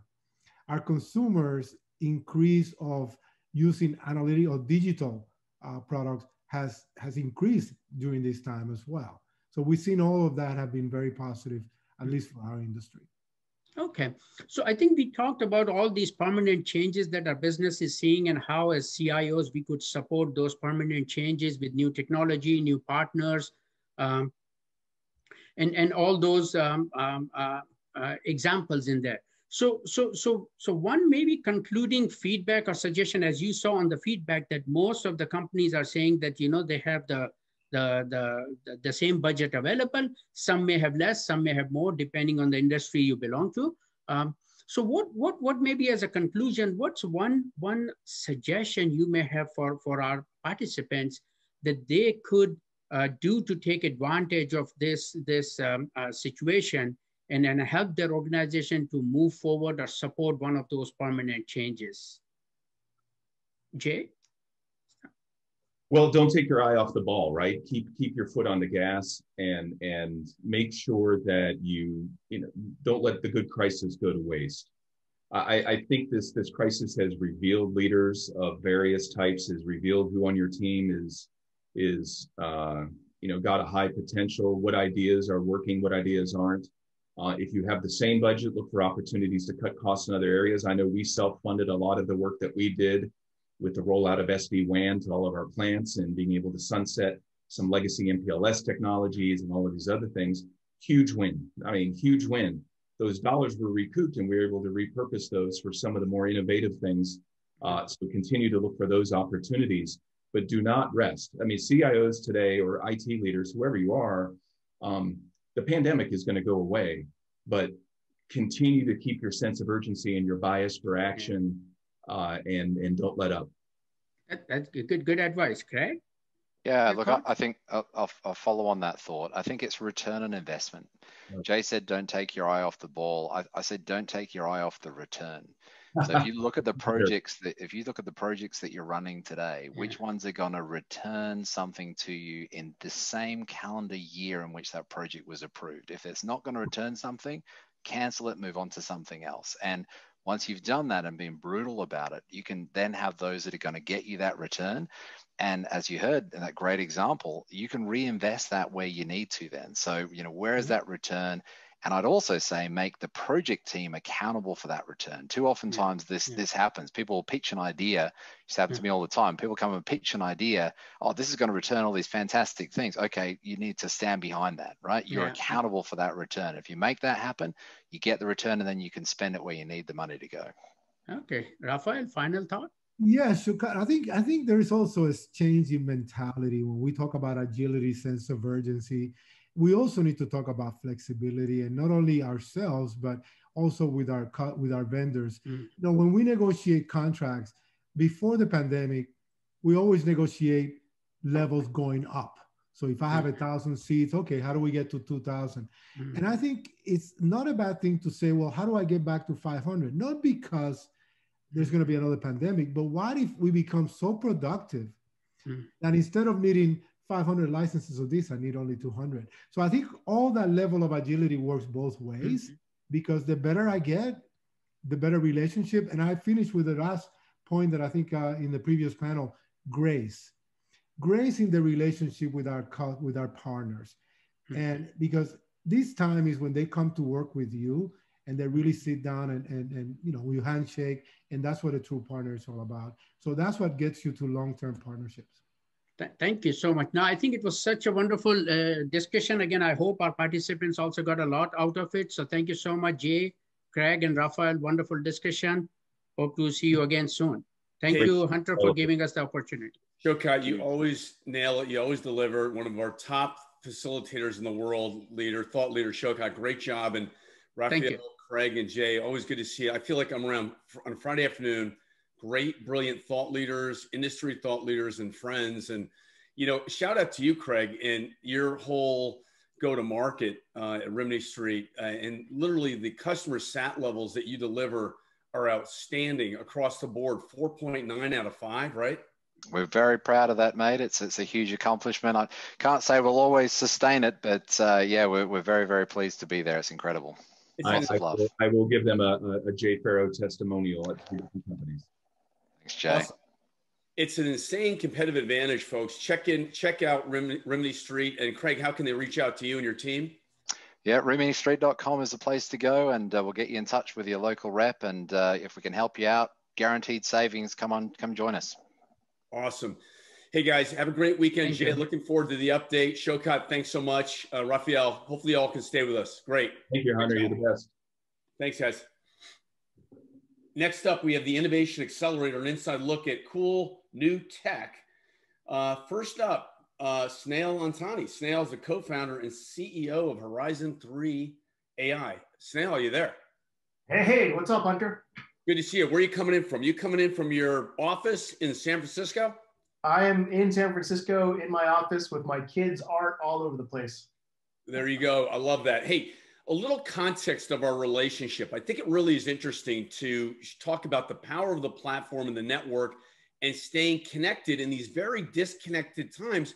Snehal, I remember when you were a young whippersnapper, you were at IBM, you were running cloud strategy for them. You were way ahead of the curve. And you were saying, Hunter, I love it here, but get me out of here. Yeah, you always find a way to embarrass me with my young whippersnapper point of view.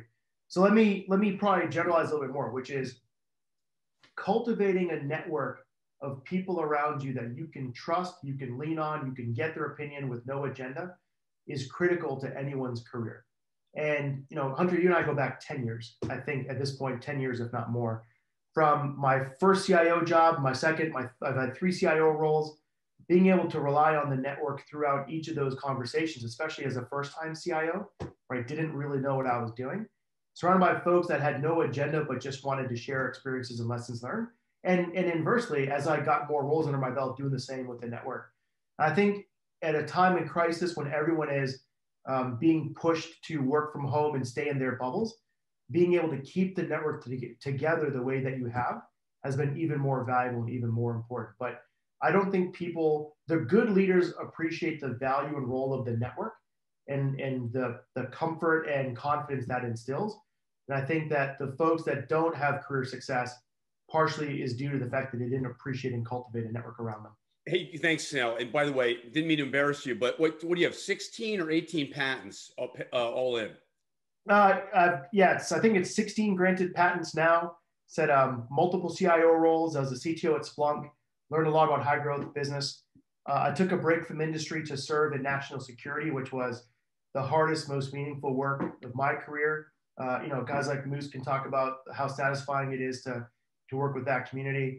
And then took the leap. I think most CIOs on the call at least dream and think about starting companies. And I took the courageous leap, if you will, to go start a company and take a risk. And now I'm a first-time entrepreneur. Let's talk about Horizon 3 AI. Yeah, so there's three core problems that I had as a CIO that I know the rest of the community has. Number one is I had to meet my compliance requirements, whether it was PCI, HIPAA, CIS controls, and so on. And there was no effective way to do that. So what we do is continuous automated pen testing. And what we can do is meet those compliance requirements better, faster, and cheaper. The second problem I had was my security teams were absolutely fatigued and overwhelmed. They had way too much noise and a whole lot of problems that they needed to go fix, but those problems didn't really matter. So by running continuous pen tests, you can sift through all of that noise and find and fix problems that can actually be exploited by attackers and improve your posture. And the third thing as a CIO is I spent millions of dollars on security tools, whether it was Splunk for logging and McAfee for antivirus and so on. I had no idea if these tools were actually working and improving my posture. So by running continuous pen tests, I can identify my ineffective tools and processes and actually do something about it, and then have the evidence to inform my board and regulators that we are in fact improving our security posture in a measurable way. So those are the three problems, right? Meet my compliance requirements, find and fix problems that actually matter, and find and fix my ineffective tools and processes to to prove up and out the return on security investment. Awesome. How's it going? How's your go-to-market going and your fundraising, and where are you? You only launched within the past year, right? Yeah, in fact, we launched the official product launched at the end of September. We've already booked revenue. We are on pace to be maybe one of the fastest growing security companies to hit $1 million in ARR in just 2 or 3 months is what it looks like at the moment. But honestly, what I think is changing in the market, and back to why this platform is important, is companies are not going to win deals one steak dinner at a time in a COVID world. And so when startups and other companies have built these massive sales teams and sales reps that are trying to get meetings, you're not going to get the cold call meetings either as a sales rep. You don't have that charm and ability to connect. So by working with you and others, our ability to build a COVID optimized sales motion where it's all about champion building, it's about understanding intent, targeting people already interested in the technology or in the space, has allowed us to be really efficient and effective in opening, accelerating, and closing deals. That's right. And I owe you that introduction to that global CIO CISO from a multi-international company in the Netherlands. Yeah, that's right. I mean, that's the other part. When I was a CIO, and Ralph Laura wrote a great article about this, your time is so strapped, you can't take in the 300 inbound emails you get from a variety of vendors, especially security companies where it's super noisy. And so what you rely on is relationship-based introductions, because there's a level of credibility that comes with it. And that's where I think a year from now, you're going to see the entire sales motion change completely to not be about steak dinners and cold calls. And it's going to be something very different. Excellent. Hey, we'll come back to you in just a minute with some more.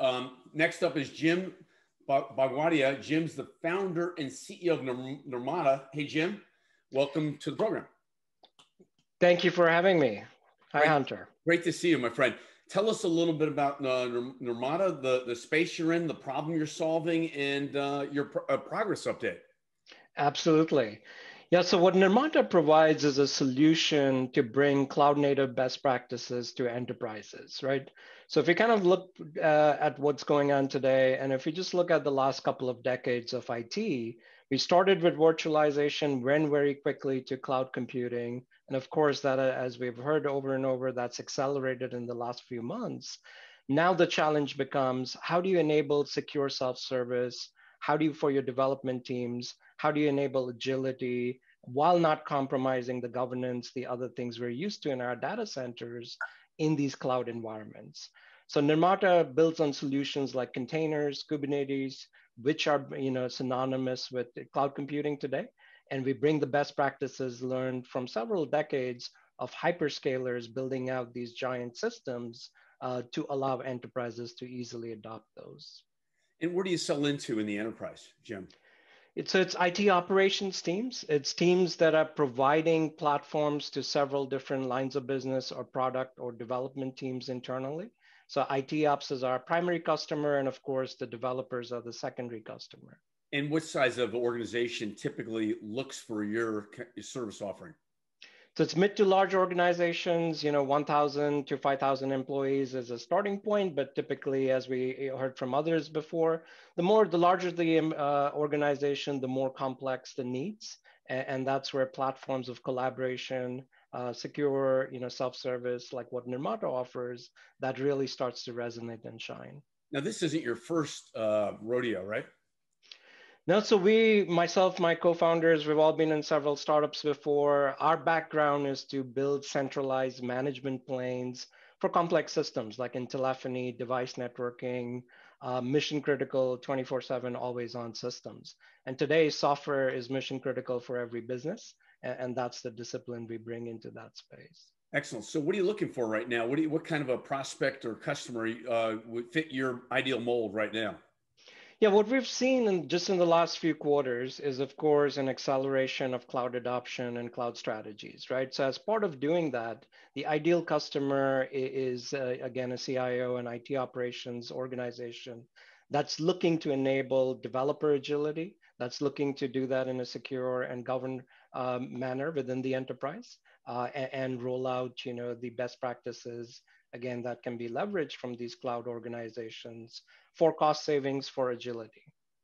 Excellent. And when you think of this cloud first idea or hybrid cloud, it's kind of a mess, right? How can you help simplify that? It is complex, right? And what's happening though, some of the best, again, when we see the architectures like that, the likes of Amazon and Google and others have built, it's ruthless automation and standardization, right? And that's where we see today in software, there's standard ways of packaging software components in containers, standard ways of, doing control systems with technologies like Kubernetes. And a lot of these, the good thing is they're open source, community driven. So there's a lot of sort of safety and adoption of these core primary technologies with a high return in value. Excellent. Stay with us, Jim. We'll circle back to you. Next up, we have Andy Wang. Andy's the founder and CEO of Prescient Devices. Andy? Hey, Hunter, how are you doing? Awesome. Great to see you, my friend. Same here. So a little bit about your company, Prescient Devices, and the open space that you're addressing and the problem. Yes, so we're a IoT company, and I'm sure everybody knows here, IoT is about digital transformation for physical products and physical processes. So we've been doing this thing for almost 10 years now. At a previous venture, we were building IoT products for 10 years. So we see a lot of the problems. And at Prescient Devices, we've been doing something that's a little bit different. So what happens is that what we see is that, in the very near future, all products are going to be IoT products. Connectivity is going to be there. Intelligence is going to be there. That's pretty obvious to everybody today. What's not very obvious is that in order to integrate IoT into your products or your core processes, it requires internal learning and iteration. This is something that the industry has been struggling for years. Initially industry thinks that, oh, we can just buy the IoT solution, which works in some cases, doesn't work for 90% of enterprises. There's a pretty well-known study that just came out this year from BCG and MIT that basically showed that today only about 10% of enterprises are truly successful with IoT and AI type of adoption. And but if an enterprise enables internal learning, which is learning and evolving the IoT and AI solutions, that probability of success goes up to 74%. So I think this is something all enterprise CIOs should think about. A success rate of 74% is way better than a success rate of 10%. The challenge now is that IoT and AI type of technology is very complex. So most enterprises are not technology companies. So 90% of enterprises have trouble enabling the internal learning on these things. So this is a problem we're solving today.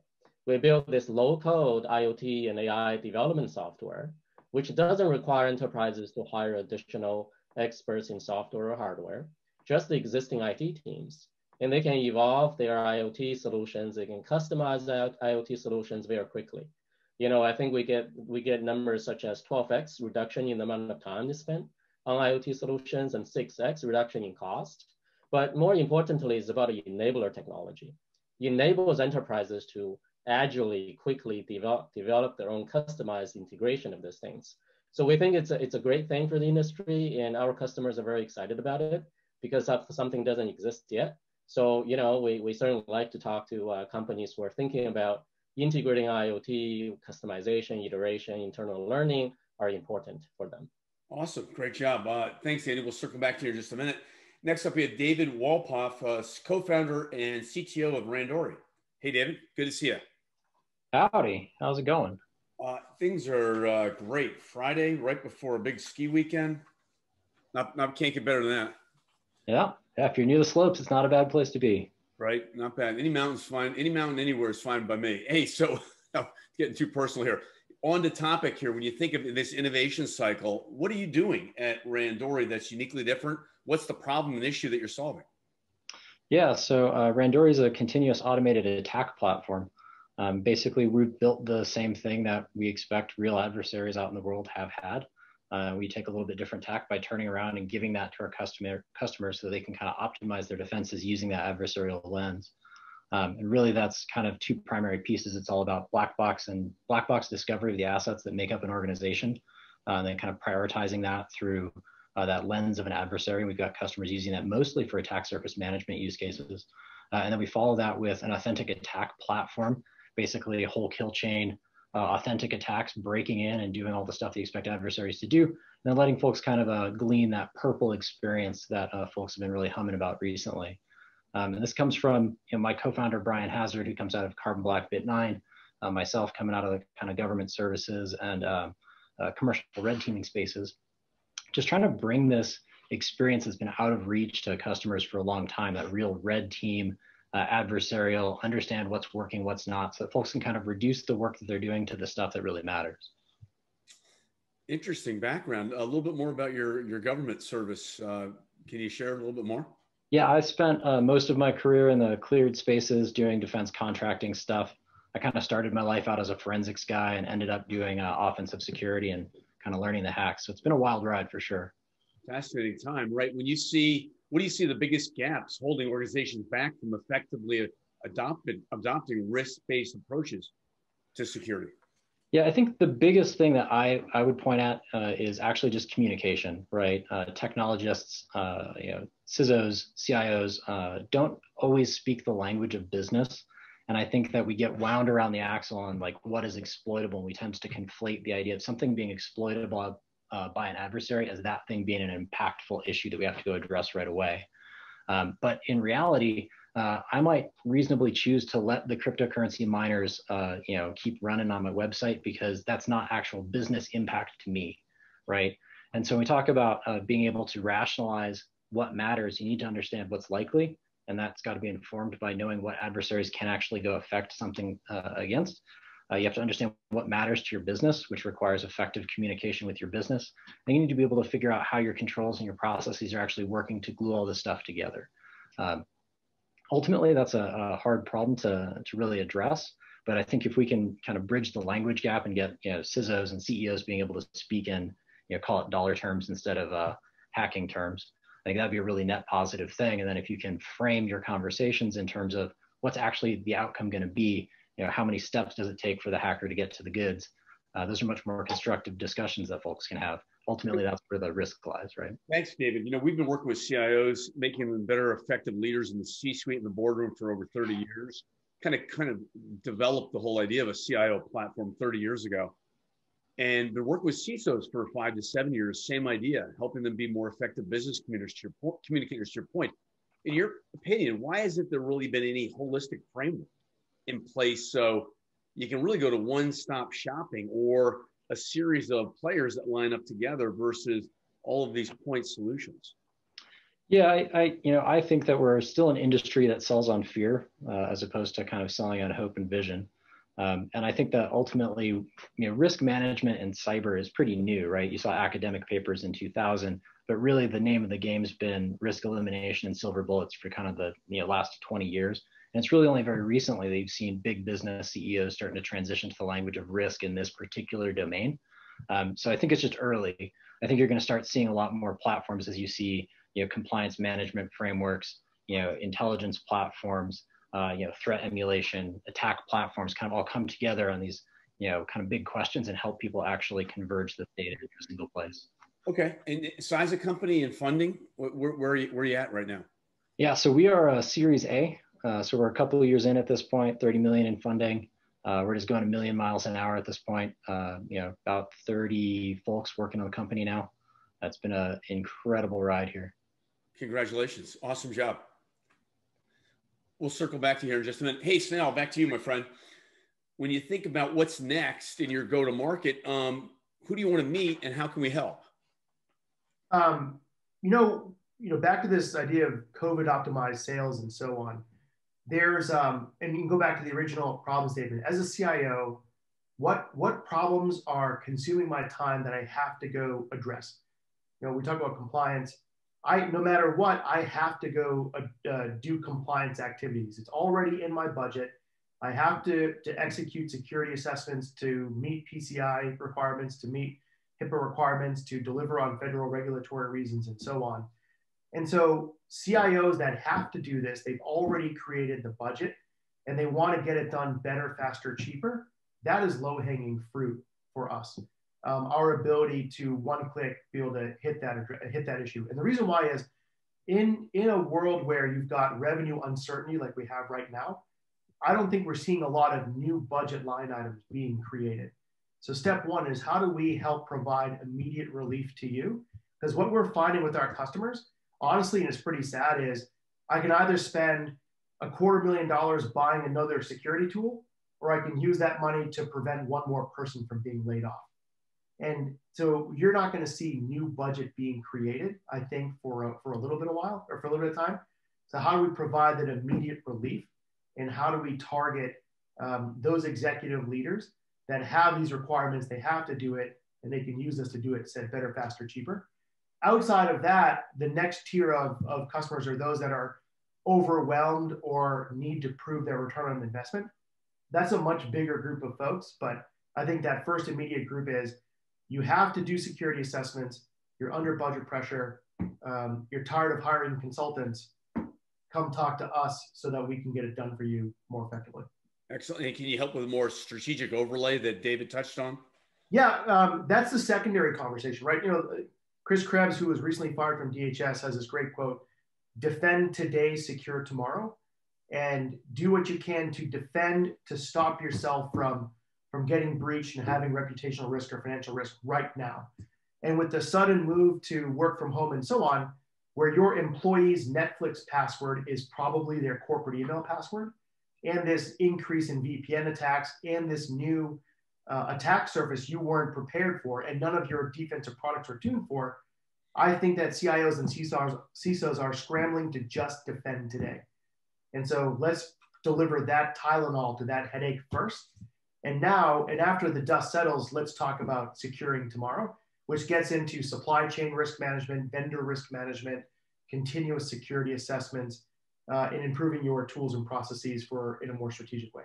Hey, Snehal, great job. How can people get in touch with you and the team, Monty, at Horizon 3? Yep, so horizon3.ai is the URL. Easy to find through the HMG network, easy to find through LinkedIn, but horizon3.ai is probably the best way to get at least to the website, if not the LinkedIn page. Hey, best of luck. Congratulations on the success. Thank you. Good to see you, my friend. Back over to Jim. Hey, Jim, when you think of the type of tech leader that you want to meet and the size of company, let me know. I'd love to make some introductions. That sounds good. Yeah, then like I mentioned, leaders looking to kind of accelerate their cloud migration for applications and, adopt these type of principles, best practices. That's our ideal fit. Do you have a white paper or a case study that you can forward along to me? Yes, we do. We have several, hybrid cloud as well as customer case studies. I will definitely send that over. Okay. And Andy, same thing with you. Any kind of white paper that you have or a case study that you can forward along to me? Yes, we do. We have several web papers on our website. We also have very good blog articles on detailing why, what we do makes sense, why this internal iteration is important. So please go to our website, same as the company name. Okay, excellent. And David, same to you as well. Case studies, white papers, you might be able to forward along to me, Hunter M at HMG Strategy. Yeah, for sure. As long as you're giving out your email address on the call here, get everybody sending you emails. Yeah, website spelled like the t-shirt, also in the name. We got a bunch of interesting use cases. We got some white papers, all sorts of supporting materials. I'd like to do an article in this, our program here, folks, and get kind of quotes from each one of you around kind of problem, opportunity, and point of view, and the kind of clients you're looking for, all like in a tight 4 to 8 sentence kind of a model. We have a listserv of over 500,000 that will put a wrapper around it and blast it to the network, and then including your URL in that article as well. If you're all in, simple thumbs up. That's great.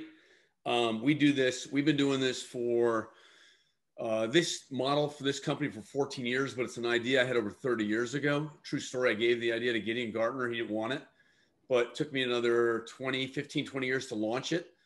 We're in our 14th year. We've grown organically for 14 years, year over year, 20 to 100% year over year. But it's all about elevating the IT leader, a practitioner, towards success and brilliance in the line of business, the C-suite and the board, and elevating our partner companies. All of you all, we'd like to help you in that journey and leverage our platform. So Snehal's been around we've been collaborating for 12 years, and I think he'd probably agree that it's the way to go, right, Snehal? Yeah, absolutely. As I said, that champion-based sales, trust-based introductions is critical to cutting through the noise to find highly qualified opportunities. I said for the three other founders over here, I'm sure you're dealing with this, but how do you build a highly qualified pipeline with as little cost as possible is critical to success of any companies. And the network and the HMG platform is a force multiplier in your ability to get highly qualified opportunities with way less effort than other methods. Thanks, Snehal. Hey, Jim, great to see you. Andy, great to meet you. David, great to meet you. I'm looking forward to many more exchanges. Snehal, have a great weekend. Always good to see you. And I see Jay Farrow still there. Jay, great to see you there, my friend. To the research team, August Policio, great job. We did over 3 million views in our social media feed in the last 12 months. Great job, August. And what a great program, folks. A big shout out to Arctic Wolf, Rimini Street, and Espressive. Pat coming in from Asia. And I think just another brilliant summit here, folks. Hopefully everyone got something out of this. Thanks to Shoukat, Ken Russell, and all the other speakers, our search panel executives that we almost always have a search panel involved with our network. And you never know when you're going to need a search executive and for them to pick up the phone. So stay close to HMG, stay close to a winning idea, a winning attitude. And by the way, wasn't David Bray excellent? Thanks, folks. Have a great weekend. August, you want to come out, please? Hey, Hunter, how are you today? Great. Final item, August, big shout out to the Atlanta SIM chapter, right? And our other partners and the top 2020 Global Technology Executives Who Matter recognition program, right? Correct, right. So we're recognizing one really great IT executive today, Lee Crump. I know Lee signed out in the beginning of the program and watched the whole show today. Good to see you, Lee. How are you? I'm good, August. Thank you. So a little bit of background about Lee for everybody. He's the Group Vice President of IT at Rollins.